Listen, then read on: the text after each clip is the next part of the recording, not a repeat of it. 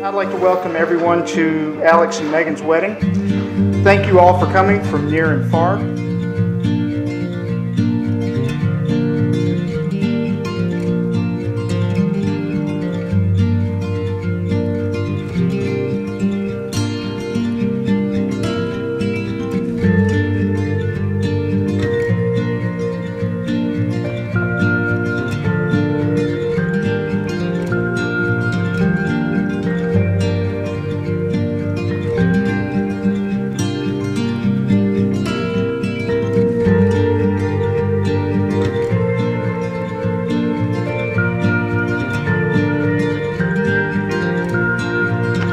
Now to my wife, Megan.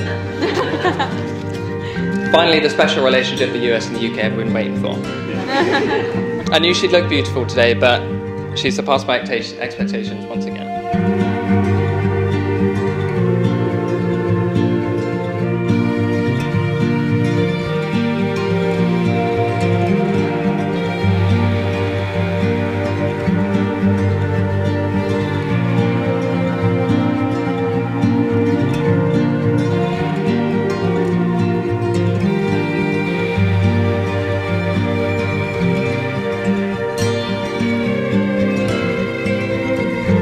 It's a complete cliche, but our first date, a little over 7 years ago now, really was when I knew she was the one for me.